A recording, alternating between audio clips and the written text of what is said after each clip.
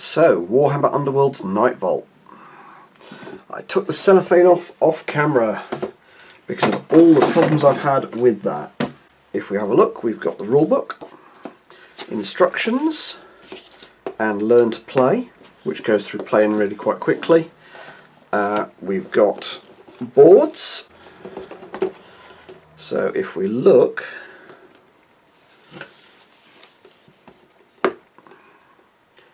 we've got new double-sided boards with new impassable sections. We've got new objective counters. We've got new, the glory counters are the same.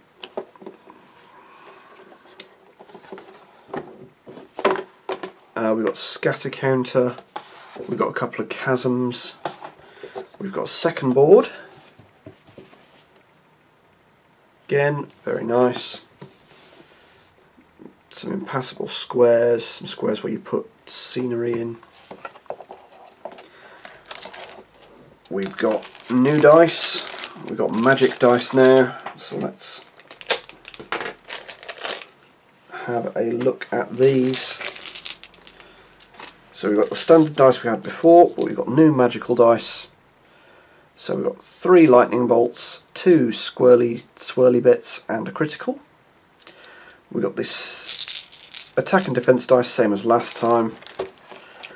We've got a preview chapter of the Shadespire novel. We've got a Warhammer Age of Sigmar advert. We've got 2 decks, 1 for each side. We've also got a set of extra cards.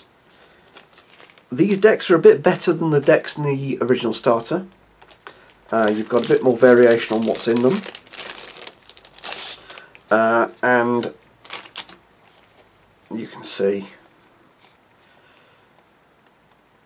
the Sigmar guys in this one are even better defensively, because when they inspire, then they save on dodges and shields for the grunt guys, not the leader. The leader has 2 magic dice when he's casting magic, and he's got a 3 range spell. These guys need to use gambits to inspire because they need to spell action, empower, lightning bolt. If this spell is cast, then they inspire, and they can reroll 1 attack dice when they make an attack.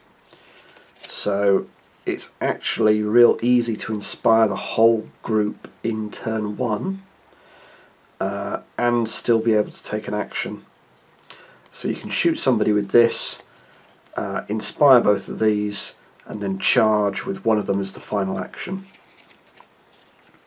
So they're objective cards. You've got some of the ones that you see in the first set. You've then got some generic and some specifically Sigmar ones. Some of these are score immediately, so if you got that, score immediately if you cast a spell. Score immediately if you make a successful attack, dealing exactly enough damage to take the enemy out. Which you can do, because you can, even when they're inspired, you've got a range of 2 and 3. Then you've got, again, some of the cards that you had first time around, but you've also got things like Vital Surge to heal 2 wound counters. You need 2 successes with the lightning. I think that's how that works, but I'll find out. You've got Aether Wing Stance. Friendly fighters have got +1 defense for the first attack action. Some of this is pretty good stuff. So gambit spells, 1 swirly, take a wound token off somebody. But yeah, and then you've got upgrades: great speed, great strength, great fortitude. So +1 damage, +1 move, +1 wounds, which are all really useful upgrades. Lucky Trinket, not so useful upgrade. The specific things to give out more spell actions, to give out reactions, So Tempest might upgrade to any of them, +1 damage up to all spell actions, which you put on him, and he can dish out 3 damage per spell blast. But yeah, this stuff is really, really nice. So, quick look at the models. You've got some incredibly nice chain rasps and some really nice Sigmarines.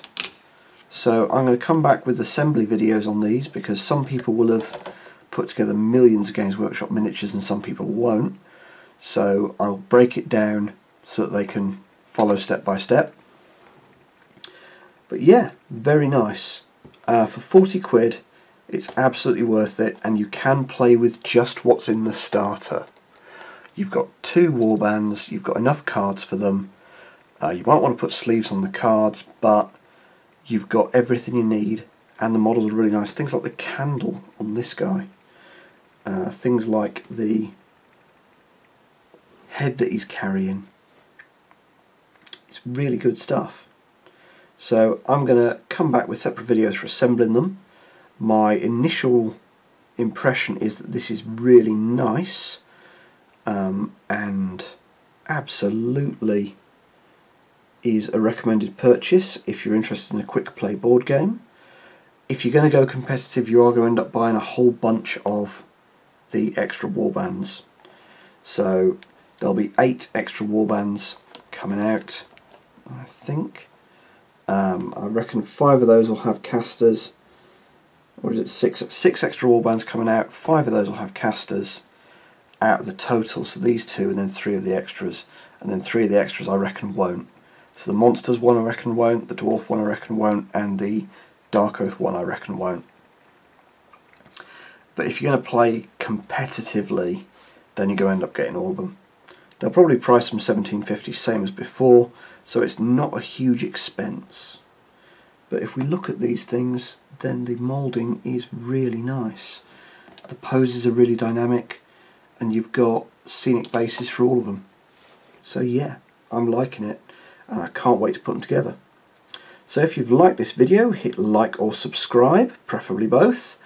If you feel like leaving a comment, leave one below, but otherwise, good gaming.